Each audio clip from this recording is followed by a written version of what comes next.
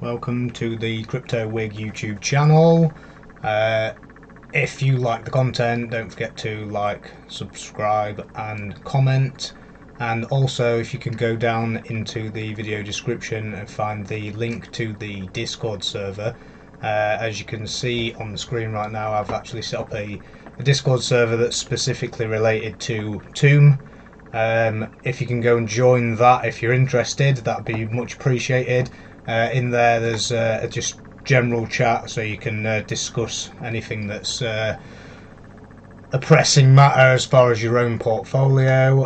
It gets the announcements from the actual main channel. There's suggestions for trading if you want to follow along with my trades. There's YouTube videos, Twitter links, any important screenshots, link to my spreadsheet, the mediums that are released will all be uploaded into here, as well as some of the strategies that will be populated into here as and when they are created and shared by other people. So yeah, moving on from there. So this video is going to be about where and when should I enter the Tomb ecosystem. So we're playing this as though we're starting from scratch and we don't own any Tomb whatsoever. So how would you enter, and when would you enter, and what price is a good point to enter?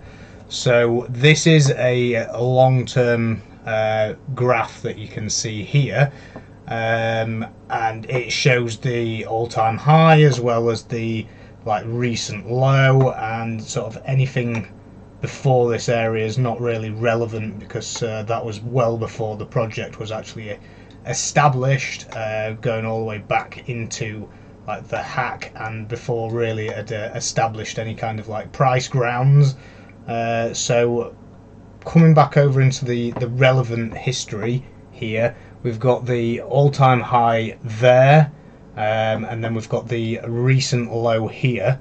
Now this low was potentially caused by either a liquidation or just one individual exiting the market, so really you can take the low as being more around the 2800 area there.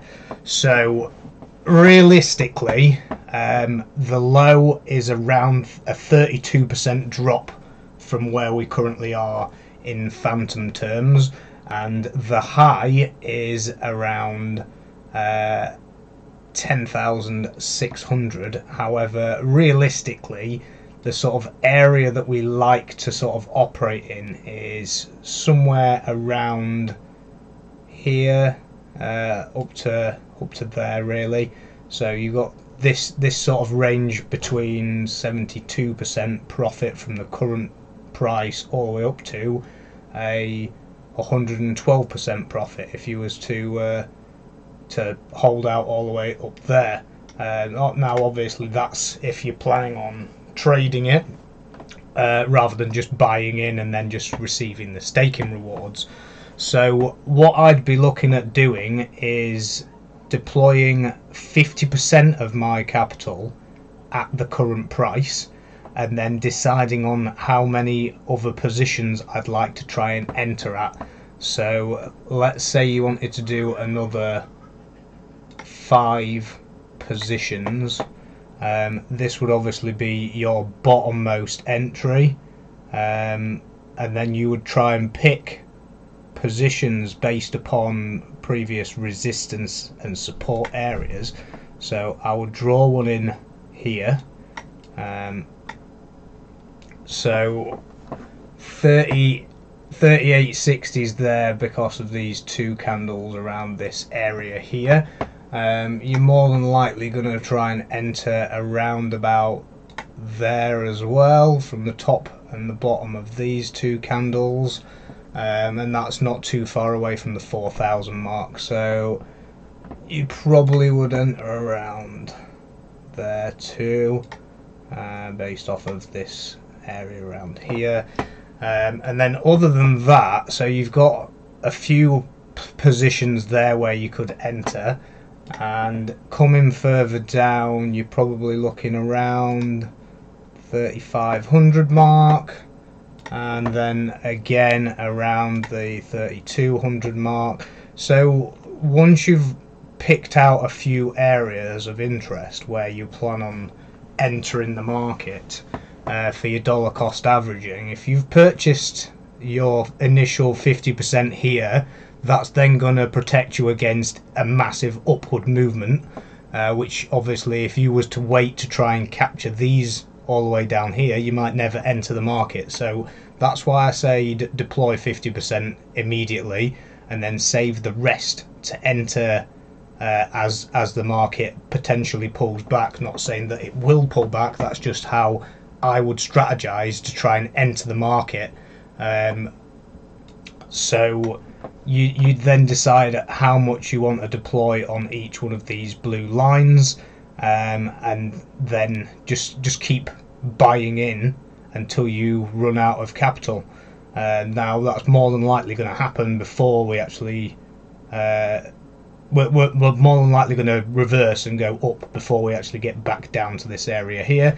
However, it totally depends on what the market's doing, so I like to try to position myself so that in the worst case scenario, which would be coming back down to here, like I say, we're ignoring this one because this was a bit of a rogue candle here. I would try to position myself so that I have enough funds that I could capitalize on this movement down here if that was actually to happen, which is fairly unlikely. So yeah, I hope that answers the question as to should I enter now, and if I am going to enter now, how would I enter now? Obviously that only talks about the Tshare side of things. You have to bear in mind that there is also the Tomb Phantom LP side of things, which I would highly recommend being a part of that side of things, as well as the Tshare side of things. Having a balanced portfolio in any case is always going to be beneficial, so that way when the peg is below 1.01 you'll still be getting paid, rather than being stuck with a load of T-shares that are no longer doing anything, that are decreasing in value. So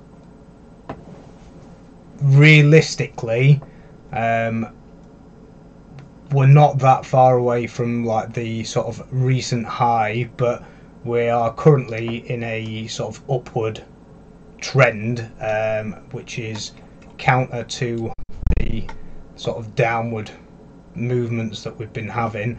So potentially we see a nice upward movement to move back up to this sort of downward trend line that we have been seeing before we start coming back downwards again. But realistically, technical analysis doesn't necessarily apply to a coin which is specifically for staking, because the fundamental side of things massively outweighs the technical analysis side of things. Now you can use it to look for entries and exits, but the fundamentals of the project are what's going to drive the price more so than technical analysis. So if this video has been useful, as I said at the beginning, there is a Discord channel if you've got any questions. That way I can better support you than just going through the YouTube channel, because that gets very difficult to actually track and answer to individuals' questions. Like I say on here, there's a history going through of the trades that I've recently made and how I strategize entering and exiting the market, which this will all be talked through in more detail in a different video. Like, subscribe, comment if you appreciated the video, and thanks, and I'll see you next time.